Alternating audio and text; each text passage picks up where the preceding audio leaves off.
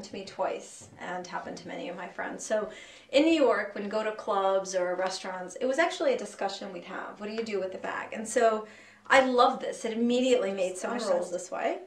It's very light, and it goes on the table just like this, and we your bag goes right underneath.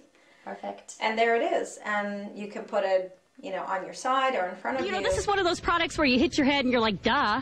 Exactly. For women, that is exactly the situation. For me, anyways, it was duh. I constantly was looking for a place to put my purse everywhere we went. Gets the purses up off the floor.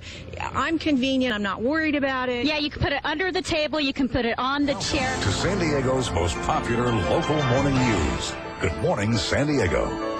All right, let's check in with Rod Luck now at the Sports Arena with the inventor of purse hooks. Hey, yeah, it's Imagine that. right behind the sports arena, area. And now, I don't know, Bridget, if you remember back in the 1990s, they had a purse caddy where you could put something on the counter. Family and Family is the ones that invented this thing. Well, you didn't, because you kind of copied, but you didn't, and you changed the old purse caddy. The first purse hook started in 1906, actually the original patent, but we just made ours better. My sister had actually found one at a garage sale years ago, and once we finally figured out what it was for, we used it. Purses, you got a computer case there for a jackets, laptop? baby bags, purses, hats, anything you want, laptops. Nicole, good idea.